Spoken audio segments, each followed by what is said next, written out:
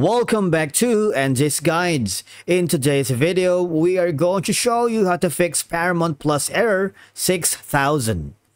Let's begin. Now, the first thing you need to do is to log in using your credentials. If this is your first time in Paramount Plus, click on the Try It Free option. And from here, just follow the on-screen instructions and you're good to go.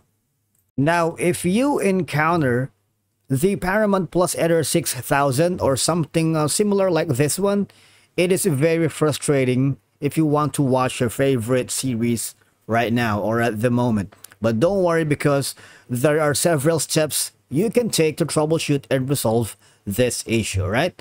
Number one in our list is, of course, make sure that you need to check your internet connection.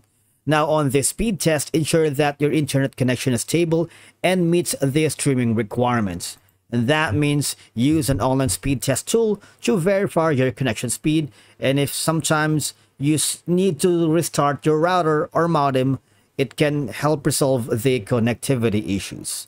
Number two is you might want to clear the browser cache and cookies. Now, for web browsers, clearing cache and cookies can often fix streaming issues caused by corrupted data. If you're using your Google Chrome as your browser, just go to Settings, right here, hover to Privacy and Security, and from here, these are your options. You can just simply click on the Clear Browsing Data, select Cookies and Other Site Data, and Cache Images and Files, then Clear Data. You can also go to Firefox and Safari, just go to Options, Privacy and Security, Cookies and Site Data, and remove all, alright? Now, the next option that you can do is you might want to temporarily disable your VPN or proxy. If you're using VPNs and proxies, it can interfere with streaming services. So my suggestion is disable your VPN for now or proxy and try accessing Paramount Plus again to see if that works, okay? Now, the next option is you might want to go to the Paramount Plus's website to check the server status. Sometimes the issue may be down on Paramount Plus's end. Now, check their official social media pages or websites like this one or some of the other platforms to see if there are any reported outages, alright? Now, a good website to check if there's anything down is going to be this one. It is called Down Detector, and from here, just put in the website that you're having problems with, and that's going to be the Paramount Plus, alright?